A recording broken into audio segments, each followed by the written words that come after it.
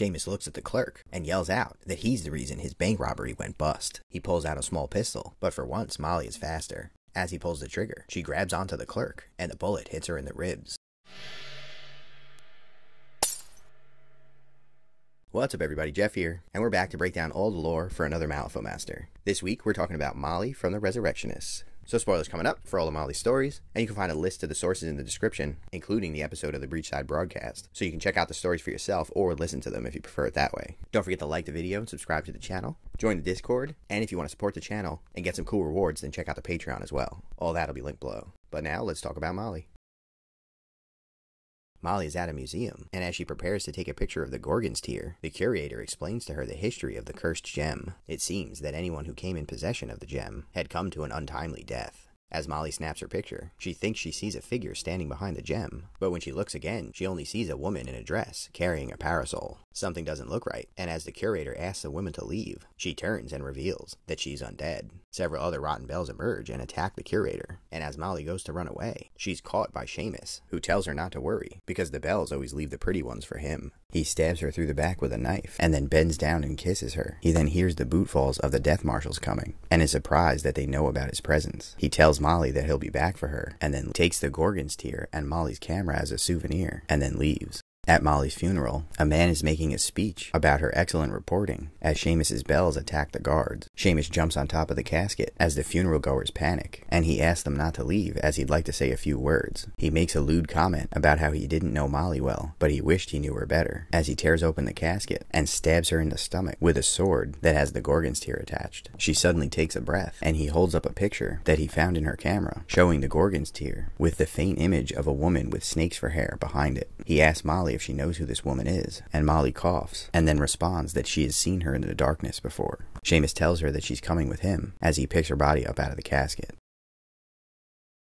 Seamus brings Molly, as well as a new army of undead that he got from Madame Sibel's, to a graveyard on the outskirts of the city. He orders his bells to start exhuming the corpse of Philip Toomers, and looks around as he notices that it's starting to snow, and he comments that this is unusual for July. Molly responds, it's December, and the bells pull up the casket to reveal the recently deceased body, as the snow intensifies, covering the entire graveyard. One of the snowbanks moves, and an ice golem emerges, so Seamus draws his pistol and fires at it. Then several ice gaimen emerge, and his bells engage them, but there's too many, and he starts to pull back to try to escape. Suddenly, a woman in a cloak appears, and demands that Seamus leave the body and go, but Seamus refuses, and responds by shooting at her. As the golem, who wasn't really dead, grabs Philip's body, and it and Sibel engage in a tug-of-war, which results in the body tearing in half, and its head popping off. The struggle causes Molly to fall, and she lands in the open grave, and gets buried by snow. Seamus races to recover Philip's head, and Rasputina seems to do the same, but then Seamus realizes that she's going for his body, and she recovers a small journal from his pocket. She disappears, and Seamus considers himself victorious, as he takes the head and recovers Madame Sibel before leaving, forgetting all about Molly, and she is soon found by the guild.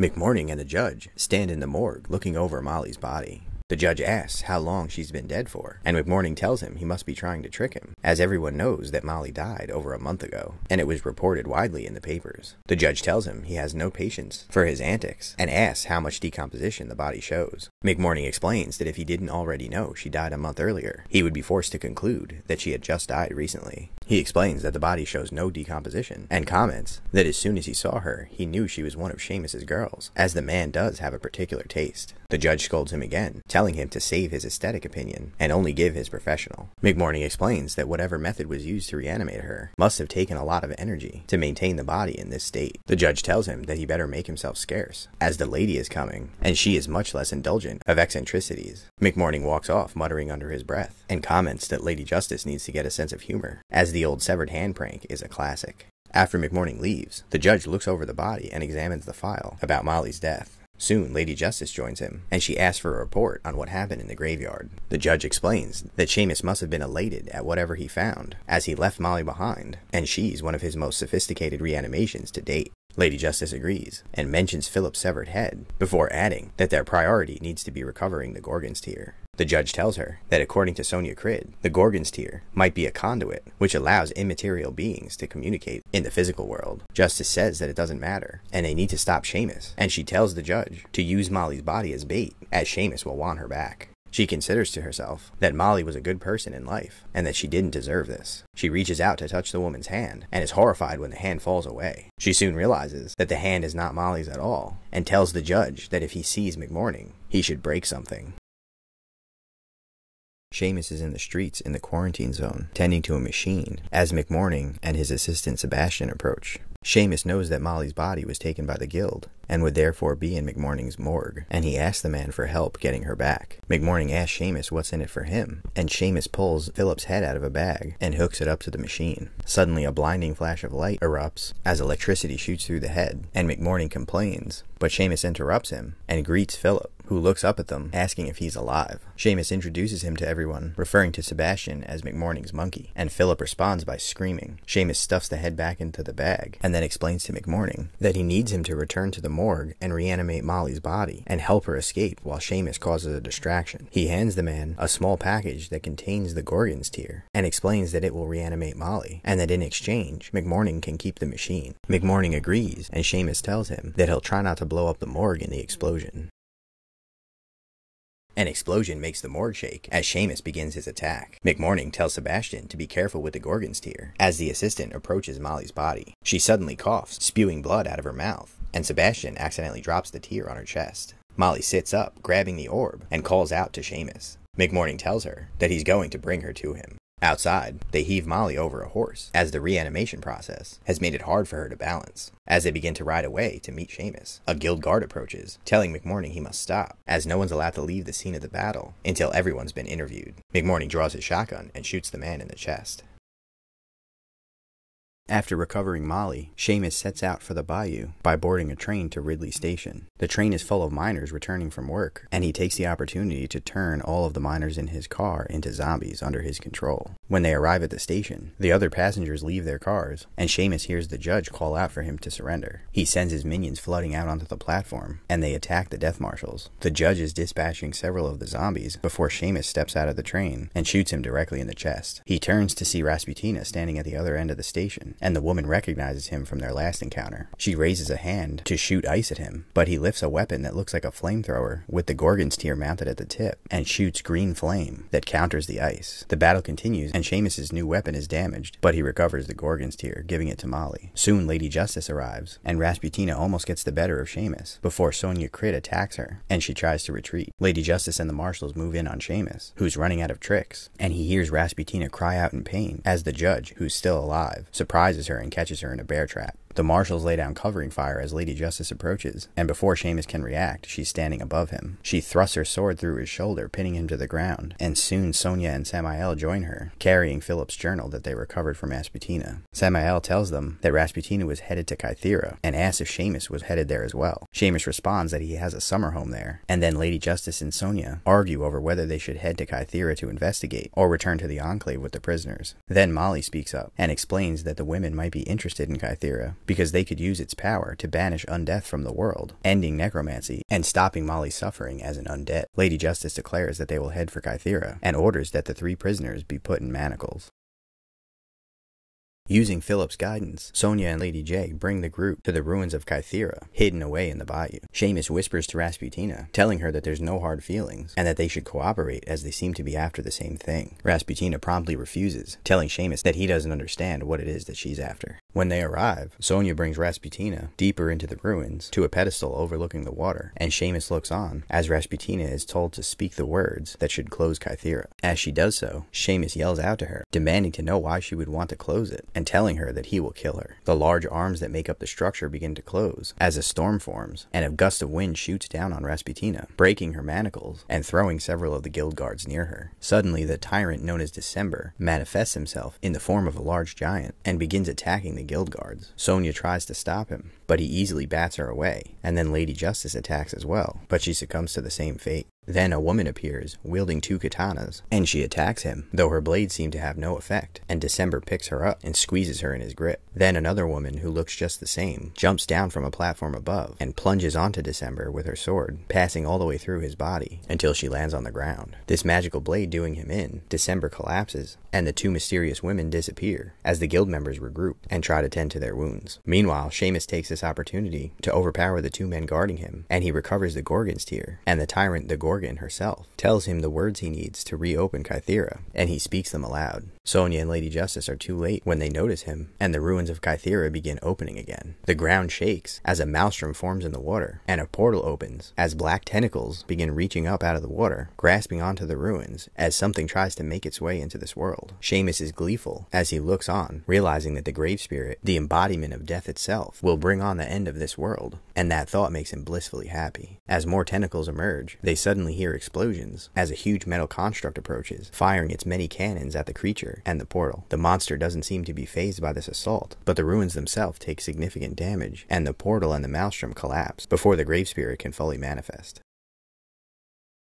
In the aftermath of the incident at Kythera, Zoraida, Pandora, and Lilith gather around a cauldron and discuss how everything went according to their plan, for the most part. Zoraida mentions that the Gorgon had escaped her notice, and that everything almost went awry because of her presence. They look into the magical cauldron and watch as Seamus and Molly, as well as Philip's head, make their way out of the swamp, and Molly is wearing the Gorgon's tear around her neck. Molly is bound to Seamus, as he's the one who resurrected her, but this is opposed by an equal amount of revulsion for the man. She can barely remember her time of being alive, but can recall her death, and the rough way she was brought back from the afterlife that came with horrible bouts of bloody coughing. Her second resurrection was much gentler, as it was facilitated by the Gorgon's tear, and Seamus now thinks that she has a connection to the mysterious gem. Now, Molly serves as a glorified porter, carrying around the head of Philip Toomers, as Seamus hopes that he'll be able to provide some useful information. More recently, Molly has been exhibiting a strange fondness for the more unusual undead creatures that they come across, and while Seamus hopes to use this to his advantage, Molly finds her gift to be a source of freedom. Seamus and Molly are in a cave, as the man tries to do more research on the world of ancient Malifaux to try to gain access to its secrets. Molly has a coughing fit, and Seamus asks her to quiet down, and then the woman replies that something's happening. The gate is open. Seamus tells her to pipe down as he doesn't have time for her rambling, and Molly looks out the cave entrance and sees a red comet fly across the sky. She decides not to say anything, because Seamus would be aware of it soon enough. Seamus returns to a hideout with Molly and one of his bells, and the bell hands him several envelopes. Seamus expects that these are fan letters from people throughout the city who are fascinated by his work. He looks through the letters and realizes that they're from a real estate agent with the layouts of buildings and information. He starts sifting through them, and Molly picks one out of the stack and tells him to pick this one. When she is insistent, Seamus concedes and tells her to go check out the building and let him know if she finds anything interesting. Molly and Philip go to meet with the real estate agent, and the woman doesn't seem to be bothered by Philip's appearance. She warns them that the building is reported to be haunted, and then introduces them to two people who will also be looking at the building. The other two enter, and then Molly walks in, pushing Philip in his pram.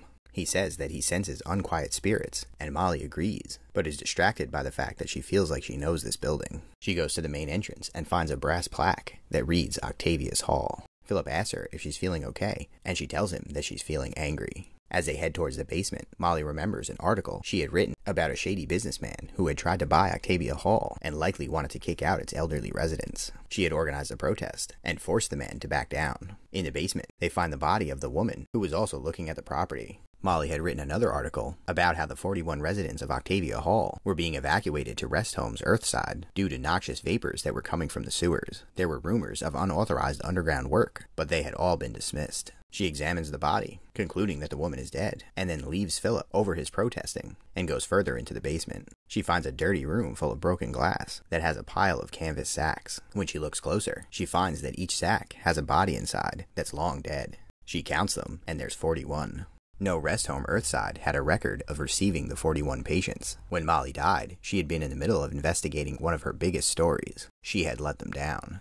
She then hears a noise, and turns to see that her way out is blocked by what looks like an assemblage of the scraps that are laying on the floor. The machine gets ready to pounce, but Molly calls out, "Here, boy." It jumps forward and grabs onto her legs, and Molly pats it on the head and calls it a good boy. She closes her eyes and sees its experiences through the centuries, having been stored in this room, and then seeing men come in and breaking its container. As she opens her eyes, she realizes that the machine was the reason the building was abandoned, but it was not responsible for these bodies. As she walks out, the machine follows her. When they get back upstairs, the other man, who was viewing the property, is standing there waiting and pulls out a gun and shoots the machine. He asks her what the hell it was, but Molly just keeps walking directly towards him. He motions to the Gorgon's tear around her neck and tells her that she and it are going to be coming with him, and then points his gun at her face and tells her that's far enough. She reaches for the Gorgon's tear and holds it up, intending to show the man what truly lies inside of it. He was on his knees frothing at the mouth for more than a minute before he managed to start screaming. Molly waits until he stops before dispatching him. When Philip asks what the machine is, Molly reaches out with a bit of her energy and causes it to stand back up, and it quickly starts running circles around her excitedly. Molly has a memory of a childhood dog and replies to Philip, Ponto. They then seek out the real estate agent, and Molly demands to know who the owner of the building is. The woman says that she can be if she pays the price, but Molly tells her that she will only ask once. The woman replies that they shouldn't fight, as it wouldn't profit either of them, but she can't give up the identity of her client. Molly tells her that she'll pay then, and puts down a bag of soulstones, but adds that she will only do it in person, and that there's a little extra there for her to make sure they come alone. The woman smiles. He did not come alone, and Molly was not surprised. The unscrupulous businessman from her article was exactly who she expected, and he came with 3 bodyguards and a lawyer. He never saw it coming, as Molly throws Philip's head, and it smacks into the man's head, causing him to crumple to the ground. The lawyer panics and runs away, as the necrotic machine falls on the bodyguards, syringes bared. The man awakens to find himself on the top of a pile of sacks. Molly and Ponto look on as Philip asks the man if it's fair to say that he purchased the hall in secret and then killed off the elderly residents so that he could dig in the basement for relics. The man notices the sacks he's on have started to squirm, and he lets out a cry. Philip says he'll take that as a yes, and then asks if it's true that he stumbled on the necrotic machine in the basement and abandoned the place in terror, and then made up the story about emanations from the sewers. Some of the sacks start wriggling towards the man, and he begs them to help. A hand of bones shoots out of one of them and grabs onto his leg, as Philip says it seems like another yes, and then asks the man if he'd like to be saved from his former customers. He shakes his head vigorously, and Molly makes a motion, and Ponto approaches the man with a piece of paper. Philip tells him to sign it. As the sacks continue to swarm the man, he frantically signs the paper, and then Ponto picks him up, away from the grasping hands. It then injects him with a syringe, and as the man tries to protest, Ponto and Molly seal him in a large glass container. The concoction he was injected with would keep him alive for centuries, even after the air in the jar had run out. As they leave, Molly tells Ponto to seal up the room and bring the roof down behind them. Out on the street, Molly folds up the signed confession and puts it in an envelope addressed to the editor of the Malifaux Daily Record. As Ponto rejoins them, Molly scratches its head and tells it it's a good boy. Philip tells her that he doesn't think it's a boy, and Molly thinks about it for a minute, and then rips off a piece of the pram's hood and bends down. When she stands back up, Ponto has a pink ribbon with a bow.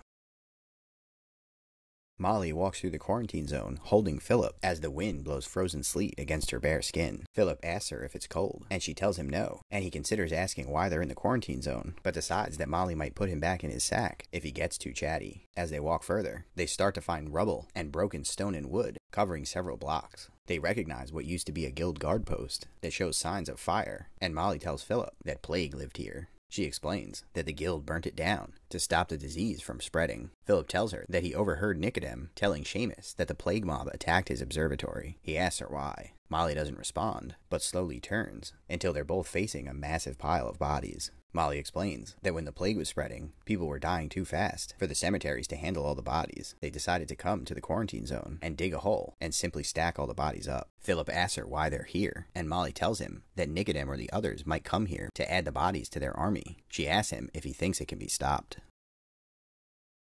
Molly and Seamus stand in front of the plague pit in the quarantine zone. 3 of his bells are wearing guild guard uniforms, and he tries to convince Molly to record the upcoming events, though she seems to be reluctant. He tells one of the bells that Samael Hopkins is looking for him, and that she is to go lead him to Seamus. As she walks away, Seamus senses the power from the event, similar to that from a soulstone, but far more powerful. He taps into the power and reaches out towards the grave spirit, a being thought only to be accessible at a place like Kythera, but Seamus's research had revealed that any place that is infused with many lingering spirits may provide access to the grave spirit's power. As he senses this connection, the bell returns with Hopkins close behind. He fires at one of the bells, killing it, and hits the other one with a glancing blow, but his magically infused bullets light her on fire, and she burns. Seamus tells him to give him a minute as he's in the middle of something, as the power of the grave spirit spills over him, and his body starts to transform. He sees Samael trying to resist as the grave spirit tries to make him insane, and he only stops himself from fleeing by shackling his wrist to a nearby fence. He manages to lift his gun and fires, hitting Seamus in the chest, fast, but as his body transforms, he barely seems to be affected. As he grows larger, black inky tendrils project from his body as the grave spirit tries to take him over, and he tells Hopkins to shoot him again if he can. Hopkins manages to lift the gun again and fires as one of the tendrils moves towards Seamus's head, ready to take him over, but the bullet meets its mark first, piercing through Seamus's forehead and out the back. The tendrils disappear and his body falls to the pavement, lifeless.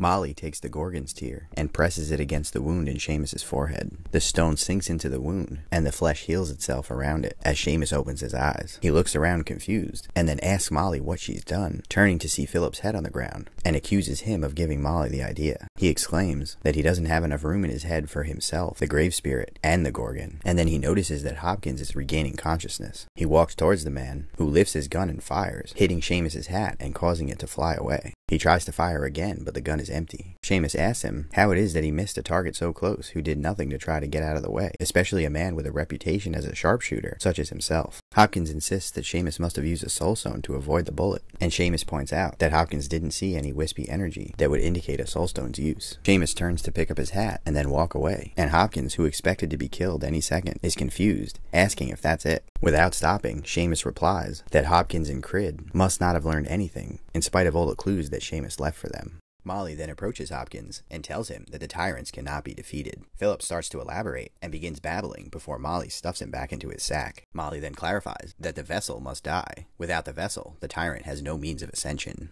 Hopkins tells her that they'll just find another, and Molly agrees, but says that they'll have wasted so much of their energy that it might be years, possibly centuries, before they would be a threat again. A few of the tyrants have made a play at power, and failed, but the rest are stirring as well. She adds that Crid is near, beneath the city, in the long tunnels created by the ancient people. Hopkins asks if she's alive, and how he can find her, and Molly tells him she's in the necropolis. Molly stands in an alleyway with Philip and laments the fact that she's starting to lose her memories of her life. She watches people going about their business, and Philip comments that he used to love chestnuts. Molly considers going to steal him some, but decides not to, as she doesn't feel like cleaning partially digested nuts out of his bag at the end of the day. He then asks her if Seamus didn't tell her to meet him at the library, and Molly says yes, and feels the strong compulsion to go, but it's countered by a stronger impulse that had been growing in her more recently. She had always hated Seamus, but she used to find it impossible to disobey him. Philip asks her if she doesn't think she should go, and she stands up and walks to the end of the alley. The library's to the east. She turns west.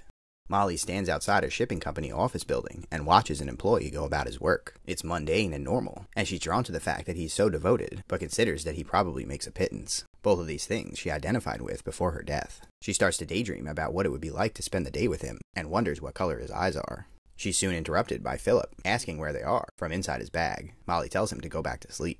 Later, Philip warns that Seamus will not be happy, and Molly says good, and maybe he will stop taking her for granted if she doesn't come at his every whistle. Philip tells her that he's her master, but Molly doesn't respond. That used to be true. When Seamus had raised her, she couldn't say no to him, but now she feels freer. The second time she was risen, he didn't do it. The Gorgon's tear did. She used to stay with him partially out of loyalty, but now her confidence has grown, and she realizes she doesn't need him, he needs her. As they sit in front of the building, Philip drones on, and Molly considers leaving him and moving out of earshot, but fears that he'll be found by the dock workers. She keeps watching the man and trying to figure out what he's writing. She considers how dedicated he is to his work, and wonders if he were to find something new and distracting, if he would pour all of his attention into that. As Philip drones on, she decides that she hopes the man has blue eyes.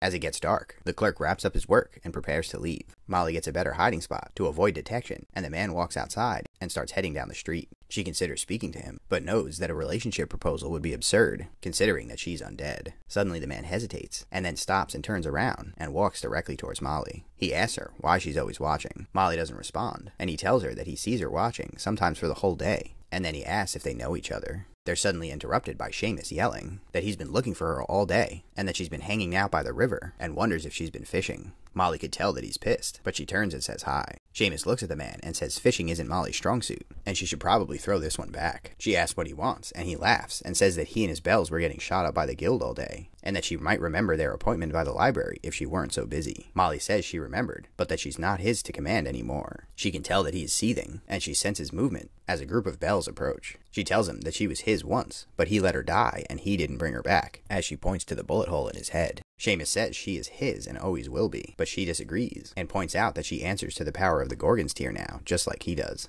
He snaps and reaches up to wrap his hands around her throat, but suddenly his face contorts with pain and his eyes glow greener. Molly says that's what she meant, and Seamus asks her if she thinks that's the only way he has to kill her, as there's plenty of others who will do it for him. Molly looks at the bells, all his creations, but she has a theory about that too. She tells him she doesn't think they'll do it, as they like her better than him. He orders them to attack, but they all stand still. He tries again to no avail, and then turns to scold them. Molly is relieved that her bluff worked. She couldn't have been sure, but she knows that she has a connection with the undead, and the more tragic they are, the stronger the bond. The clerk says that he'll be off now, and Seamus and Molly are both surprised, having forgotten that he was standing there. Seamus looks at the clerk and yells out that he's the reason his bank job went bust. He pulls out a small pistol, but Molly is faster. As he pulls the trigger, she grabs the clerk, and the bullet hits her in the ribs. She can't make the bells turn on him, but she might be able to trick them. She calls out to the group that Seamus isn't safe here, and that they need to take him somewhere else. They all grab him and start pulling him away, as Seamus curses. The clerk tells Molly that she's been shot. The hole in her dress is of no concern to her. When the gun went off, it briefly lit up the street so she could see. The clerk had blue eyes.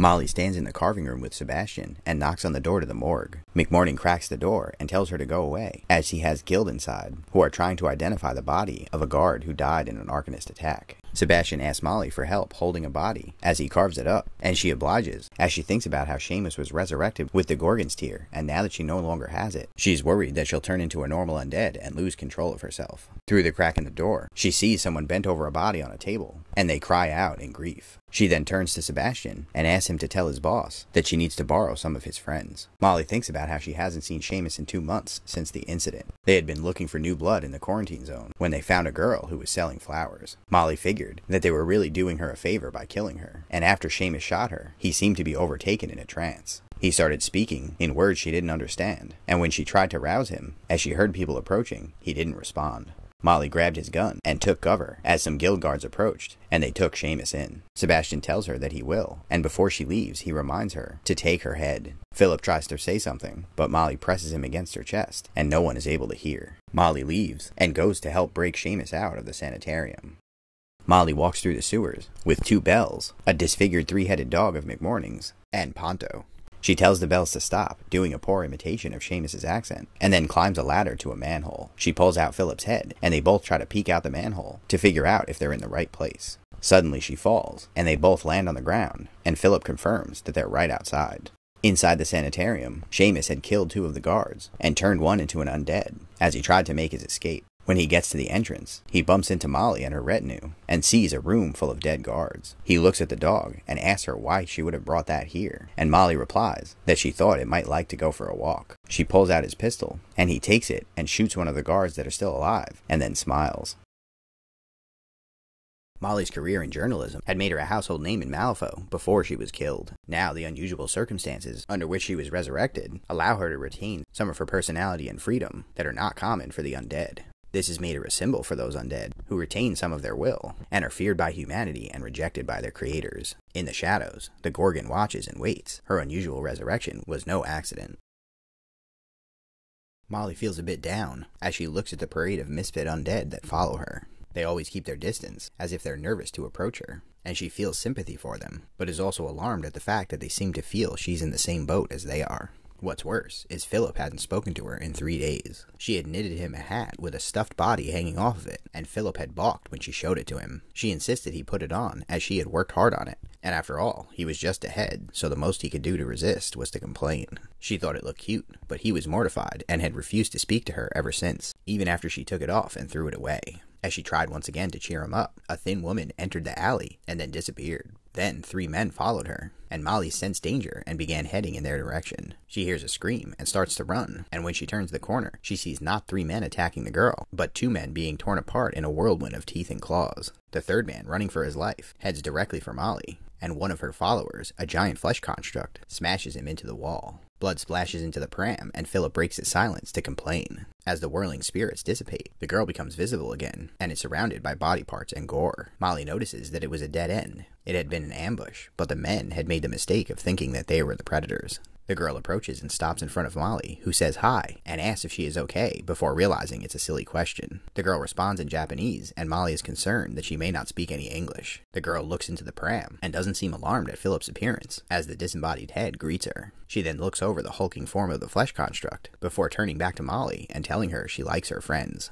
The two women walk together, at first only exchanging pleasantries, but soon their conversation becomes a torrent. They talk about Philip and Seamus, and Karai is sympathetic towards Molly's tragic story. After just listening for a long time, Karai finally tells Molly about the love she had lost. She finishes by saying that they say it's better to have loved and lost than never to have loved at all, but they lie. Molly says she has to be going, and asks if they can meet again later, and Karai says she would like that.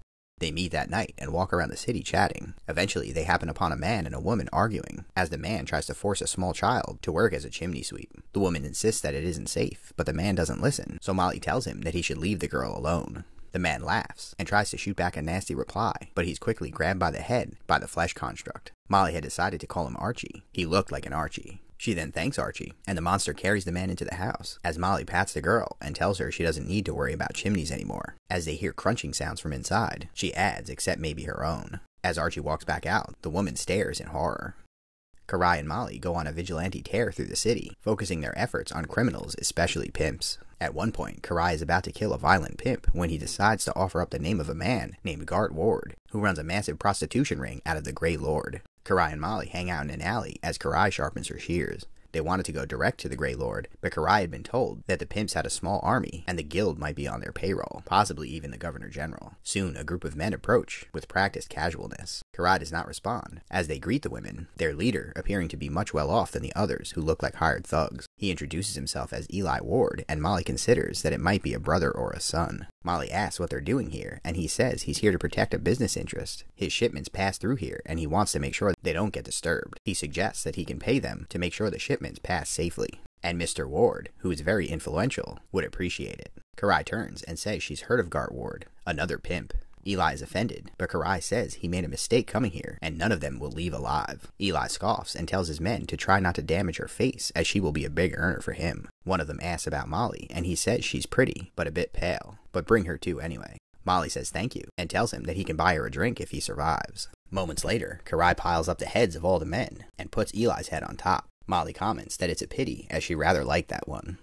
They knew that it was only a matter of time before the other pimps and maybe the guild came for them, which was not a winning proposition. That's why they were now standing across the street from the Grey Lord. They sneak around back and find a metal door that is locked. Molly calls for Archie and asks him to handle it quietly. He pushes against the door to no avail and then turns to Molly with a shrug. She concedes to do it noisily then, and he slams into the door, and it bursts open. The two women fight their way through the casino floor, killing employees and patrons alike. They only spare the women, and as reinforcements come down from upstairs, they're easily beaten back by a flood of undead and spirits assaulting them. Eventually, they find the door to Gart's office and burst inside. Molly greets the man, who looks terrified and confused. He tells them to spare him the monologue, as he knows what they're here for, but that he has connections and the Ward legacy will live on. Molly applauds sarcastically and asks if he means his son Eli. Karai takes out a bag and then throws the head of his son at his feet. Molly tells him that she wants him to know she isn't normally this cruel. She believes in live and let live, and always tries to look on the bright side, but there's no positive side to him, and she can't allow herself any compassion tonight. The man starts sobbing and slumps to his knees to touch his son's face. He tells him to get it over with quickly, and as Karai approaches, Molly tells him that this is too good a job to rush.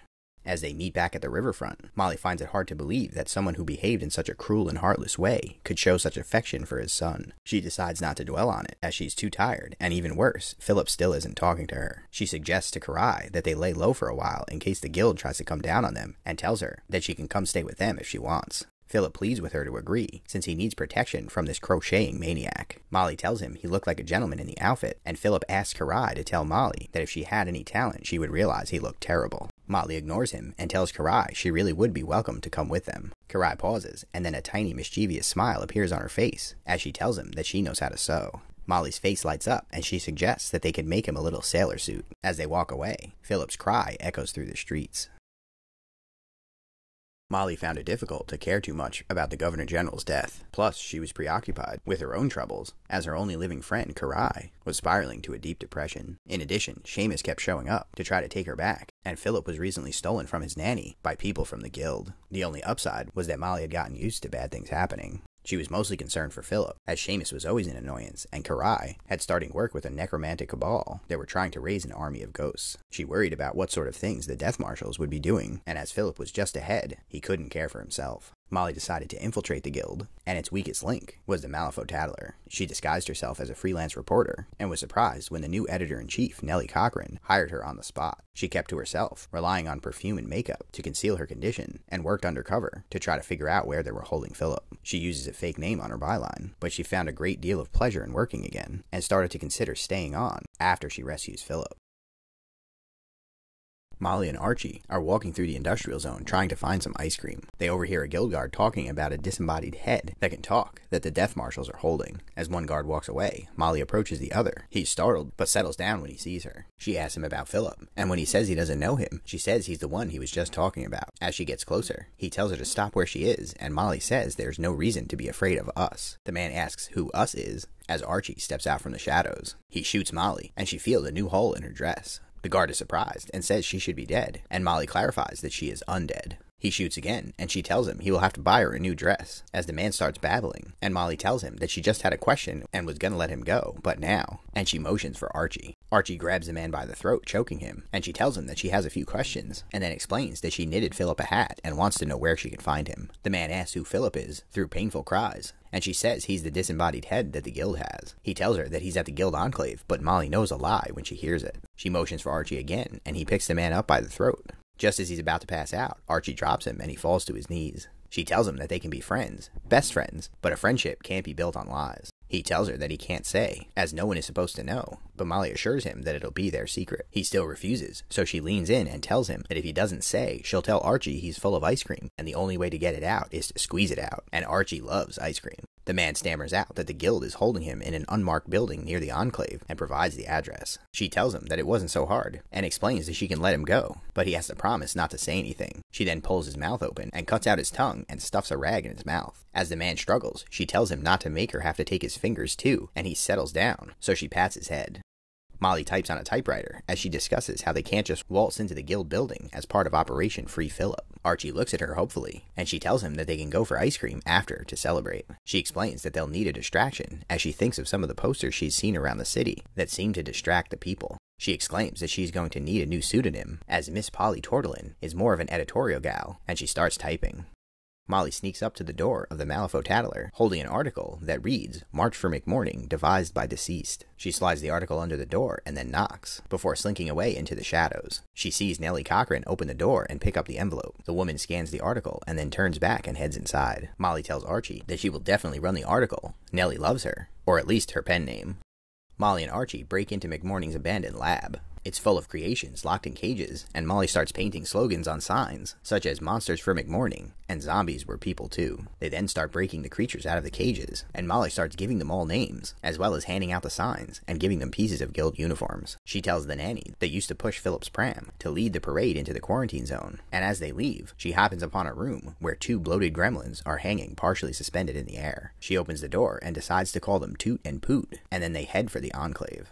They watch the guild enclave from across the street and see a group of death marshals heading out. Molly considers that they took the bait and heads to the address the guard had given her. It's a plain and nondescript building, but has a guard outside. So they approach, and the man looks at them and then tries to rush inside. Archie grabs him, and Molly asks if he has any pets or family. The man doesn't answer, so she tries to offer him some of Archie's ice cream. He says no, and Molly remarks that he can talk, and asks what he can tell her about this place. The man shakes his head, so she asks if there are death marshals inside, or if they've all gone to the parade. He tells them that they're undead scum, and Molly's offended, so Archie picks the man up and starts shaking him violently. Molly yells at him, so he puts the man back down, and tries to pat him on the head, but instead breaks his nose. The man screams out, and Molly tells him that she can fix it, but the man pulls away. She asks if he's going to help now, and when he says no, Archie growls and leans towards him, so the man changes his mind. She leans down and reaches for his nose, and with a crunch, she realigns it, as the man howls. She declares that it's fixed, and tells him that it's his turn now. The man starts babbling, telling her everything she wants, including how many guards were inside, and the layout of the building. She thanks him, and Archie pats him on the back, but the force slams him on the ground and knocks him out. Molly says luck isn't on everyone's side, and comments that if they ever see him as one of McMorning's creations, she shall call him Fritz.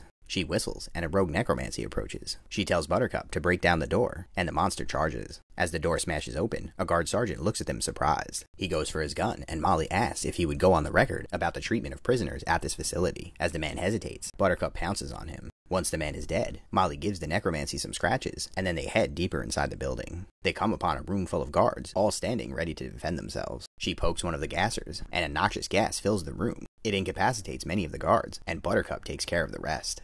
In another room, an investigator asks Philip what he remembers of his life before death. He tells her about how eating was better back when he had a stomach. He makes up some stories, and the investigator takes notes. And when he mentions Kythera, she gets particularly interested, thinking she might finally get some useful information out of him. He keeps babbling on, but then stops to listen to something. The investigator asks him about the Gorgon's tear, and he tells her it's in Seamus's head. She is surprised, and he makes jokes about how there's plenty of room up there. She thanks him for his help, and he says no problem. He likes to be of service, especially since this is his last day here. Molly and Archie make their way into a room and start to hear a voice. Only Philip could drone on like that, so Archie breaks down the door, and Molly says hi. The investigator drops her notebook, and Philip tells her that he told her so. As the woman tries to flee, Archie squishes her, and then Molly takes the notebook and retrieves Philip, telling him she missed him. He comments that they actually listened to him here. On their way out, he asks about the parade he heard the guild talking about, and asks if it was her doing. She says yes, and he says having a parade for him was the kindest thing she's ever done. Molly explains that the parade was not for him, but for McMorning, and he demands to know why. She explains that the whole guild is after him, and that she needed a distraction. Plus, the guild were already holding Philip. He says that's not good enough, and he wasn't in any danger. She asks if he didn't miss her, and tells him that she made him a hat. He says no to the hat, and then insists that it wasn't so bad with them, as some of them were good conversationalists. Molly tells him that Archie will be a good listener. Archie then smiles at her, and she says yes, they can go get ice cream on the way home. Philip asks if he can have some too, and Molly agrees, so he says that he may forgive her. Everyone needs a friend, and Molly finds it disheartening that many people see her friends as monsters. They may look hideous on the outside, but what really counted was on the inside. Her followers were gentle, but unfortunately no one bothered to get to know them. She seemed to have a comforting effect on the undead, and anyone who tries to stop her from liberating them from laboratories get turned into a fine paste. These monsters protect her no matter what, and when any of them wander off, she uses the buddy system to make sure that they stay safe. And that's everything on Molly so far. She's a bit of a weird one. She's been around since 1st edition, so she has a ton of lore, but a lot of it she was just sort of present for. It wasn't really until 2nd edition that she really became her own character. It's interesting that she seems to have a relationship with a lot of the other Resurrectionists, which isn't true for some of them. And even though she hates Seamus, I wonder if that's going to have something to do with where the story for the Resers goes in the future. I also think it would have been cool if Molly and Riva had met before the Burning Man showed up, because it seems like they would have had a lot in common. But anyway, let me know in the comments which of Molly's stories is your favorite. Don't forget to like this video, subscribe to the channel, check out the Discord and Patreon. On that note, huge shout out to the extremely cool kids on Patreon, Steam Powered Scoundrels, and Dogmatize, and thanks for watching.